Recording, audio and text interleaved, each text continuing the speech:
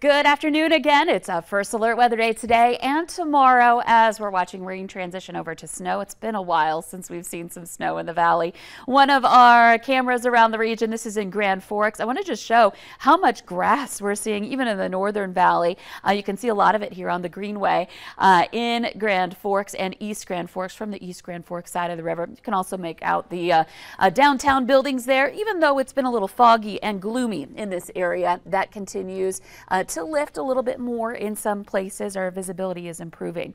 So speaking of snow depth, you can see that where we've got our map here, a lot of areas where we don't have any snow on the ground anymore. It's really in the northern tier. But what has changed is we've added snow in central North Dakota as the system has been moving in. And we'll see this map change coming up here as we get a little more snow, especially in the northern valley. But even in Fargo, we could pick up a little light snow. Right now you see the grass looking almost green right now in February. Wild weather continues here, at least for one more day. Low clouds. We've had some rain showers in Fargo, Moorhead, and in other places in the valley. A look around to some of our DOT cams. East Grand Forks over by Cavalier, you can see some drops, or even it looks like it might be icing up a little bit on the camera there. Binford area was looking very murky earlier on. Same thing with New Rockford. Some improvement in those places for visibility. And again, a look at our visibility reports. Now, some places they're down because of the rain, others because of some fog. Wahpeton, Fergus Falls, we've been getting rain there.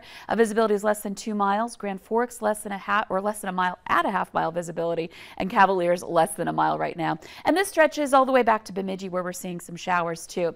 So here's a look at the latest. We've got the radar showing rain over a good portion of the valley. The radar at least indicating there's a transition for snow. I'm waiting to get some reports and some ground truth of snow coming down in some of these places. Where it's definitely been falling is in this band of snow back over by Minot and Bismarck here this afternoon. So in general, we're looking out for moisture right now in places like Fargo, stretching back in through the Castleton area, back up to Fosston and Thief River Falls, Ada there. And then there's that transition line. So maybe by Tower City, we could be seeing a few flakes mixed in. And again, visibility going to be a factor for us north and south here for today. So talking about lower visibility in areas because of rain and fog, but that snow is soon going to take over. You can see where our temperatures are colder. Devil's Lake, Langdon, we're below freezing there. Points west, that's where icing may be occurring in some of our roadways. It's still 40 in Fargo, still very warm, though we have come down since this morning, and we'll continue to watch that temperature slide. So here's our hour-by-hour planner. Again, a rain-snow transition happening as the afternoon progresses here. So getting into the 3 o'clock hour, we could see some areas getting a little bit of snow in eastern North Dakota. But again, the focus is more rain. Temperatures will still along the Red River and east be above freezing around that 3 p.m. hour. But watch what happens as we go from 3 through the 5 o'clock hour and into the 7 o'clock hour. We transition to snow during that time. This is 7 p.m. And some areas where we could be getting some more significant snow falling.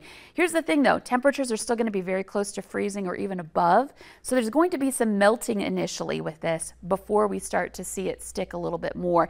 So that will eat into snowfall totals, but still looking at the potential for some accumulation here. This is 11 p.m. Still waiting on snow in Baudette at that point, but eventually it does take over. And then as we make our way into Friday morning, it's ongoing at that point, but not as widespread. Some isolated to scattered areas of light snow. So snowfall potential, we're talking about lesser amounts to the south, higher amounts to the north, anywhere from 1 to 3 inches for several places. But keep in mind again that we're looking at some of this melting before it reaches the ground. Bottom line is it's not going to be heavy. We're looking at a few inches of snow possible, maybe making for some slick roads, some messy conditions in a lot of spots. And Friday, you can see that temperature so much colder. 28 degrees your high will stay below freezing, so that snow's sticking around for a while, at least on the grassy areas, with temperatures still relatively warm for February. It may be a little melty on some of our roads and those kind of surfaces too. Yeah, definitely almost a 20-degree drop from today to tomorrow. Big drop. Yeah, we were in the upper 40s early this morning. We're down from that now, and we'll just keep that slide going. Yep. Lisa, thank you so much. Well, coming up on your news at noon, the IRS is now accepting tax returns. We'll have some tips and some free resources to help you get those returns done.